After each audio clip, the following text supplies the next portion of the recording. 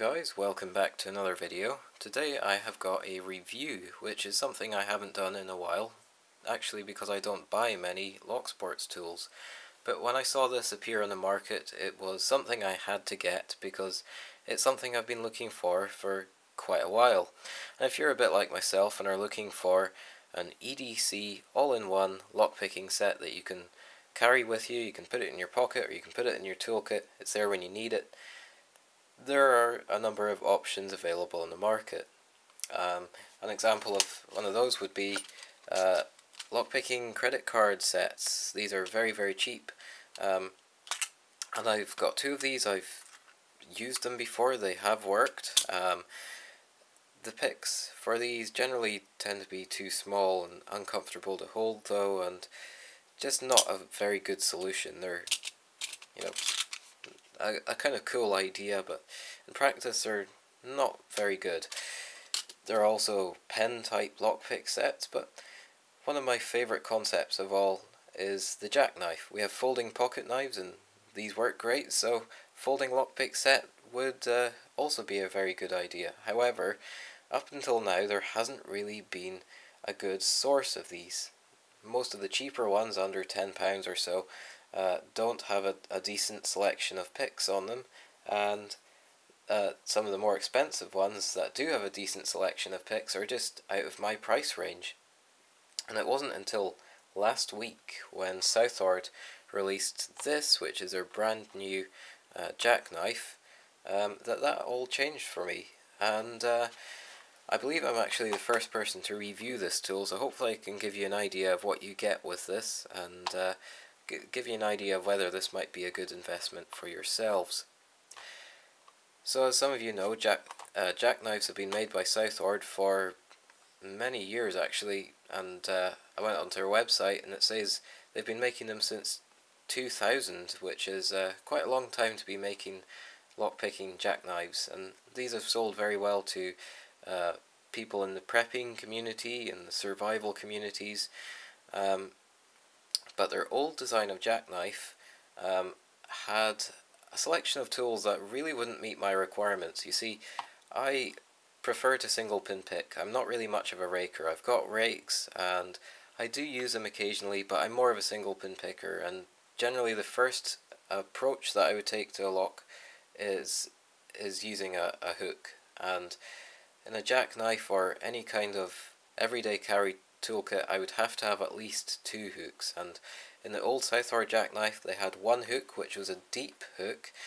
They had a snake rake, a city rake, a half diamond, half ball, and a broken key extractor. That one hook was a deep hook. It wouldn't be practical for me, it wouldn't be any use to me. But last month, kind of as a way of celebrating 20 years of them making these jackknives, Southord have released a new updated version of their jackknife, which is a little bit different. I believe this replaces the old pick set that they sold. The model number of this is JPXS-6, I believe. And I just received my one, so let's have a look. It is worth mentioning, these have only been out for about a month, so there are a lot of companies who aren't yet selling these. They're trying to get rid of their old stock, so these can be quite hard to come across, but you can find these on the Southord website, and I'll tell you more about where I got my one. So let's slip this open. First of all, very nice presentation box, made in the USA. This would make a great gift for someone. And we crack this open. Right on top we have cards telling you a bit about the tool and how to use it, which is very handy. I must say I did have a quick look through that. And here we've got the new jackknife. Now right away, if you are familiar with the old jackknife, you will know that this is a change. The old jackknife had a polished chrome finish on it, and this has a matte black finish, which I much prefer, because polished chrome isn't going to stay shiny for very long. When you're coming in contact with grimy old locks, you're going to be putting dirty fingerprints all over them in no time, so black is a much better colour in my opinion. This is aluminium. It's actually very light. I was surprised at how light it was, and the black is anodized. Very, very nicely made. There's really no complaints I can make about the outward appearance of this. It's just perfect. I really can't find any flaws in this. So the first thing we've got here is a tension wrench, and I struggled to get this out. You kind of have to get your nail in there and lift it up, and then we've got to, you can see there's kind of a lump here. You push down on that and kind of give it a tug out. I don't think this tension wrench is going to be falling out in a hurry. Let's take a look at this tension wrench, because there is something I want to say about this. It's nicely made. It's got a bend on the end there, as you saw, to provide spring resistance, just to hold it in, because that is, let me see, yeah, there's a hole in there. That's where the end of the tension wrench goes in, and there's nothing for it to hook on here, so it is literally spring tension that's holding it in there. But as you saw, it's probably not going to be falling out. The tension wrench they give is just one size, and that did disappoint me slightly, because here's another tension wrench that Southord make, one of my favourites, and as you can see, it's wide at this end and it's narrowed down, and this fits a wide range of keyways, and this would work not only in locks with larger keyways but also locks with smaller keyways.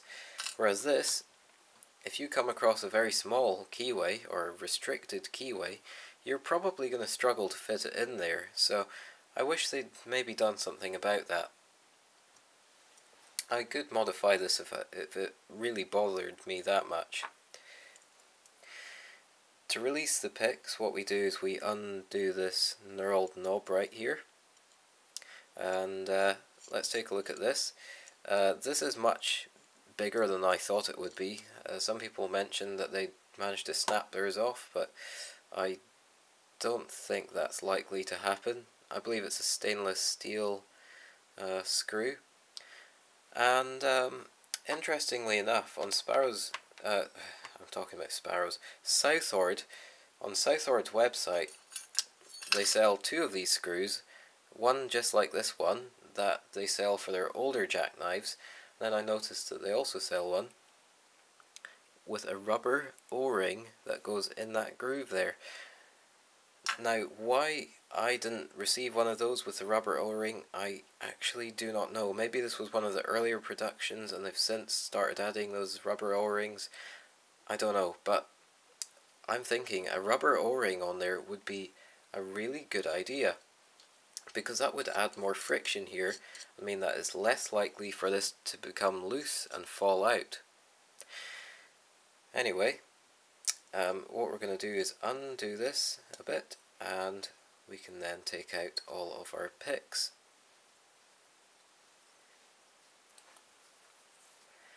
Alright, so we do get 6 of these picks in here, and let's have a look at them. Right away, I have to say that the finish on these picks is very, very nice. The camera shows up a lot of kind of imperfections on here that you can't see with the naked eye, but really, I have to say these picks are very, very nicely finished. There's no rough edges on these. These have been very, very well finished. I really cannot make that point enough. They have been nicely done. It looks on the camera like they're full of scratches and things, but they really aren't. They're very, very nicely done. You can see here we've got a standard hook, a city rake, a half ball, half diamond, snake rake, and our deep hook. So what's changed from the old pick?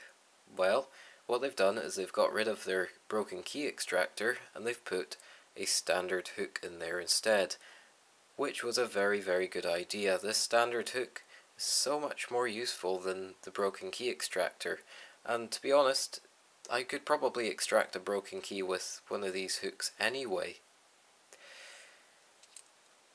So what we're going to do is we're going to select a tool, I'm going to go for this standard hook. This is one of my favourites. And open it up. Screw it down. Now I find that sometimes there is a little bit of play in it, but if you tighten that screw right down, there is no play in there at all. It's very, very nicely done. Nice and tight. One thing I see on here that I do like is that this shaft is fairly thick. It's not really thin, so this should be quite durable. Somebody mentioned to me that this pick was quite flimsy, and I really haven't had that impression so far, and I'm a fairly heavy-handed picker, so I think you're doing something wrong if you're managing to break these picks. Alright, so let's pick some locks. I've got some locks lined up here of varying difficulty. This one right here was sent to me by Rob Locks as part of his giveaway a long time ago. It came sealed up in his package. So this is a brand new lock. It's a Maxis, I believe. Yep, it's a Maxis, and I've never picked it on camera before, so this will be a new experience. We've got 6 pins in here. It's quite a weird feeling lock. I don't know what material this is made from. And if we take a look at the key, very challenging bitting. So let's see what this Southord Jackknife can do to this. A bit of an unusual keyway too, but our jackknife should fit in there, and I don't think it's actually binding under there, although it looks like it. I don't think it is. Okay, so we're going to use our standard hook. Pop this right to the back, and let's have a feel.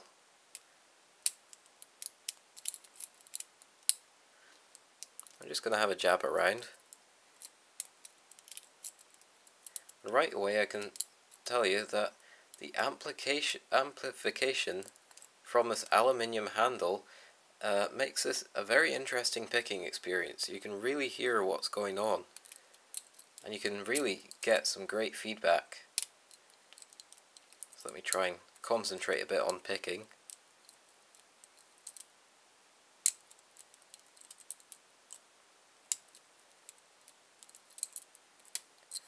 And there we go. Open. Didn't feel any spool pins in that lock, but there we are, it's open. Okay, next up I'm going to grab an Abus. This is a Abus 4150. We're going to tension this from the bottom of the keyway, and let's see what we can do to this. Maybe zoom in a bit so you get a better view.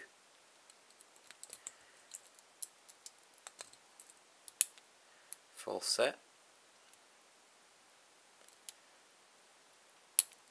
Oh, lost our full set.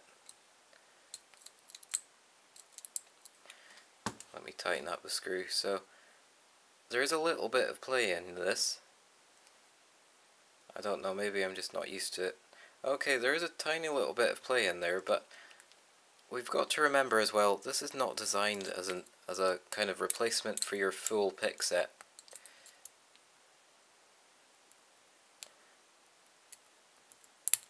Oh, and there we go. We've got it open. Oh, let's have a go at some other locks. Next up, I'm going to try, well, it wouldn't be a lockpick set if it couldn't pick a master lock. So let's have a go at this Master Lock 140. This should have spools in it.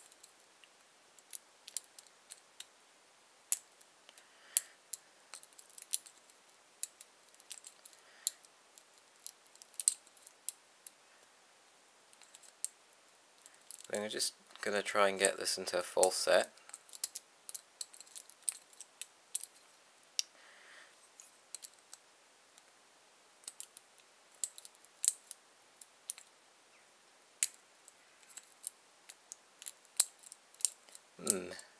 This master lock is playing up for me today. Unusual. Oh, there we go. We got it open.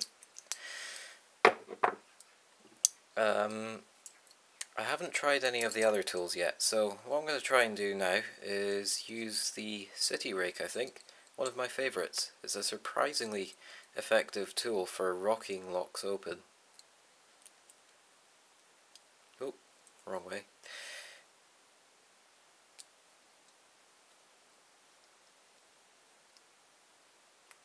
I apologise if this video isn't very professional. It's been a while since I've made a video, so I'm still trying to get used to the camera. Alright, so I've got a cheaper brass padlock, Chinese lock. Let's see what we can do with the city rake. Oh, that didn't take much. And next up, I have an ERA. This is a night latch cylinder. 5 pins. We're going to stick our city rake in there and we're going to try and rock this open.